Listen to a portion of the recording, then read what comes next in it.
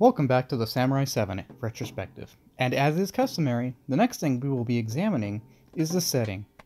Now, Samurai 7's setting is very unique, and I feel that it is the thing which sets it apart from the original the most. It's its standout it factor, differentiating it from the source material.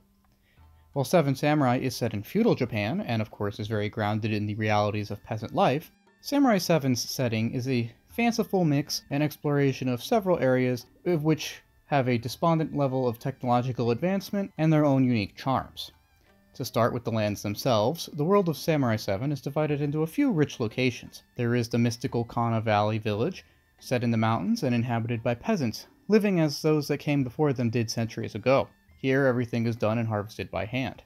This is the initial setting of the series, and sees several great battles stain its pristine green fields and forests. Next, there is the big city, which serves as a near-complete foil to the village. Where the village is green and quiet, the city is gray and bustling. Where the village is rooted in the past, the city is leaning into a new future. It is cramped and full of strangers and new technologies, all cramming together in a very confined, clustered space.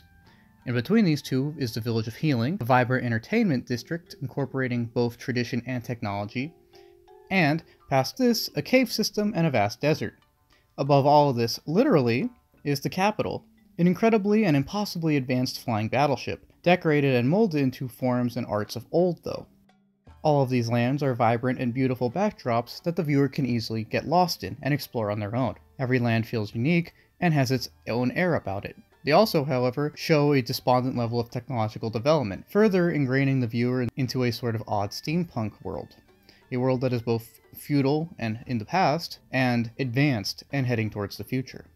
This serves to raise a great question about the time period that this world takes place in. Is it an era of the past or the future? You see, in this sort of steampunk feudal Japan, technological development is extremely imbalanced. The futuristic lives side by side with the past in a relatively harmonious blend. The same anime has giant mechs, laser cannons, and cyborgs exist side by side with feudal peasants, ancient traditions, and samurai armed only with swords. On one hand, the setting of Samurai 7 is very futuristic, and one might initially see it as a sort of 7 samurai from the future. There are cyborgs and lasers and flight and cloning and many other high-tech aspects which, even in the real world, we have yet to truly master. However, seeing this as a strictly futuristic setting is of course an overgeneralization, as there is a lot of nuance here. While some aspects of the world may be impossibly advanced, there are also many more aspects of the world which are very much rooted in the past. This is shown by the technological floor of most of society, and in some ways the people themselves. Now, when I say the technological floor, I mean the lowest levels of technology often employed, at least en masse. We see throughout the series that while certain technological marvels are available to a select few, the majority of people live either as poor farmers, lacking any complex technology, to city commoners that use equipment that would be about or a little behind what we have today. At the lowest end, the farmers lack almost any technology above feudal levels. The crops are planted and harvested by hand, to the beat of drums and the blessings of ancient priests. The villages are quite underdeveloped, and this sets a very low technological floor in a series which also has a very high technological ceiling. This creates a sort of world of contradictions and differences, even if they all mesh together quite well most of the time. This clash and contradiction of past and present even extends into some production aspects of the series. The original soundtrack of Samurai 7 is a production aspect anchored in the past, as it is almost all inspired by traditional Japanese music. Pieces like Samurai and Kiara make extensive use of traditional Japanese percussion, rhythms, and woodwinds to establish a connection to the past. On the topic of the soundtrack, while it isn't the most extensive, it definitely is very strong, with each piece infusing its scenes with a certain energy. The piece Samurai and its variants, for example, imbue combat scenes with the energy of ancient battles of the past, feeding into the primal fury and emotion of combat. Other pieces, like Kiara, serve to complement this by reflecting upon the loss of battle and the grim history of battles past, with slower and more pensive, thoughtful rhythms and beats. Like a true honorable samurai, the original soundtrack is actually very well rounded between fast and decisive action pieces and slower moments of thoughtfulness and contemplation. And like a samurai of old, it also invokes imagery and feelings of a mythicized past just out of reach.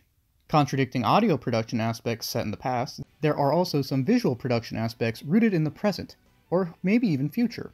Of special note here is the use of CG, a visual medium which one could argue is a futuristic thing, or rooted in the future. While I at first found the use of CG a little off-putting, as I'm kind of a snob who will always insist on the superiority of hand-drawn animation, I understand that from a production standpoint, CG is often simply a lot more practical many times. As the series progressed though, I soon came to accept the use of CG within it.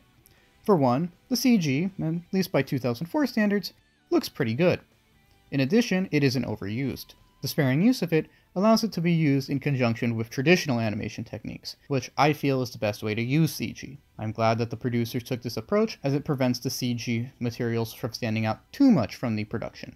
However, the fact that the CG does stick out is also kind of a strength of the show, as the sparing use of it is reserved for mechs and futuristic aspects of the series. This literally sets them apart from the animated world around them, and sees them stick out even more. In this case, though, that's good, as the mechs themselves are technological outliers no matter how they're animated. The fact that they stick out emphasizes how futuristic and alien certain aspects of this world are, even if it seems rooted in the past. This in turn establishes the world of Samurai 7 as a world where, even with select great technological advances, much of the tech used by many of the people would still be undoubtedly considered out of date, or around what we have now. It is a world of both the far past and the far future. All of the technological contradictions present here lead the viewer to a central questioning of the setting though, and to ask, is this a land of the past or future? There are arguments for either side here, as there is no clear-cut answer, but I think that's intentional. In fact, I think answering this question is kind of irrelevant, as the answer is meant to be that this is a kind of world and time upon itself. There is no real analog to it, as it's its own unique thing. And this is great, as it allows the setting to serve two other important purposes. This great mismatch of old, present, and new technologies serve to jar the viewer, and kind of force them into the world of Samurai 7, to mostly positive results.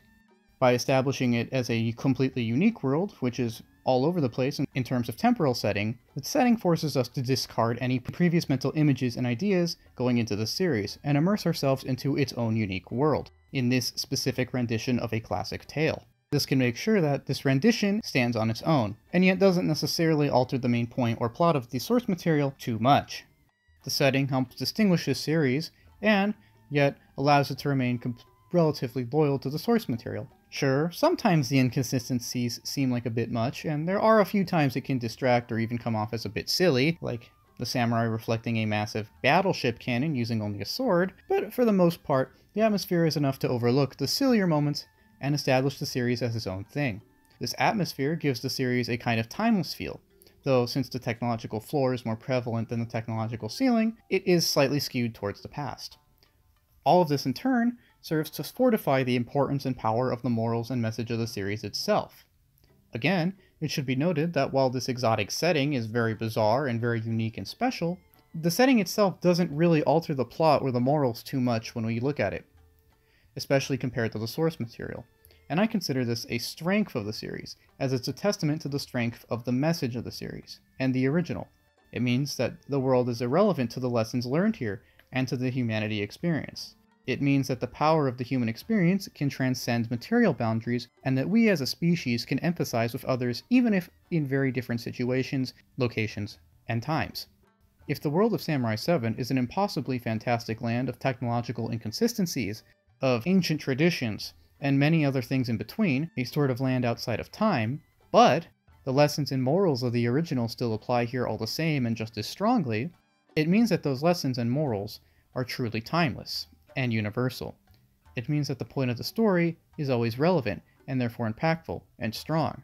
It means that no matter who we are and where we may be, we can all relate to similar ideals, and hope to strive to be the best versions of ourselves.